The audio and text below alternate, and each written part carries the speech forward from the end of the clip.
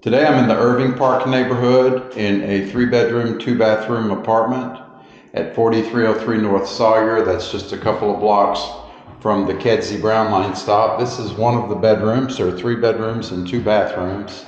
The unit's recently been rehabbed. It's got a really oversized living room here. There is the front door. Here you have the dining room.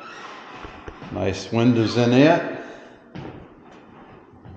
The first bathroom, this bathroom has a shower in it. Really nice big shower. You can see oil rub bronze finishes, modern lighting.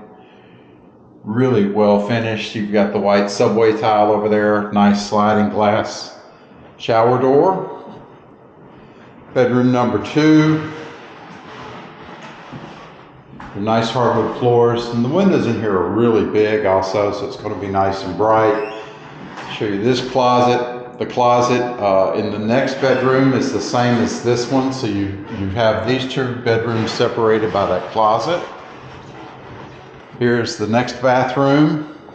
See stone countertops. It's got a nice shelf in the back, and again the subway type tile, modern finishes, sort of the furniture look on the vanity. Bedroom number 3 here. Again, nice hardwood floors, really big window.